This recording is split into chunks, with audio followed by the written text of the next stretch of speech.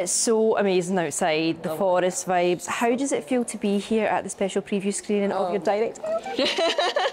So surreal. I mean, yeah, walking into that room was pretty amazing. I mean, so excited. It's been such like a profound, wonderful journey for me, and feel so grateful to even have had this opportunity and be on the other side of it. So I just can't wait to see how people react. And what was it like making your feature film directorial debut and stepping into that role? Oh my gosh, it felt, yeah, it was like equal parts terrifying and amazing. It really sort of pushed me to my own limitations, and yeah, I think art making is such a rewarding process, so it really taught me so much, and I had so much fun doing it. Well, on that subject, your dad is an absolute legend of this realm.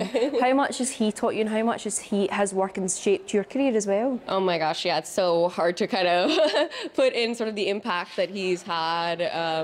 Yeah, I mean, I'm very much, I think, feel empowered because he empowers me as an artist, and yeah, it's so wonderful to have that kind of mentorship at this stage.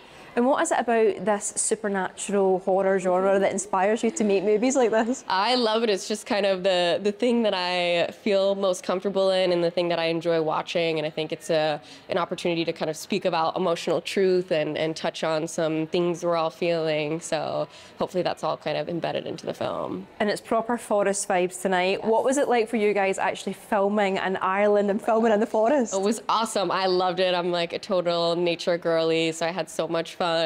Rained a lot. It was awesome, and definitely felt spooky being there. So. And what was it like seeing the cast bring the story to life as well? Oh my gosh, they're so wonderful. I mean, they're all such incredibly like vibrant, talented actors in their own right, and I think to have that collaboration of artists that are kind of equally a part of the process is really, really wonderful. And it's amazing to see this story brought to the big screen. But what was it about this story specifically you wanted to tell on the big screen? I mean, I think there's so much kind of intrigue and mystery in the story that I Am Shine wrote. I was just like completely compelled as a reader. I felt there was that kind of rare artistic magic in it. So it felt just necessary that I bring it to life in this way.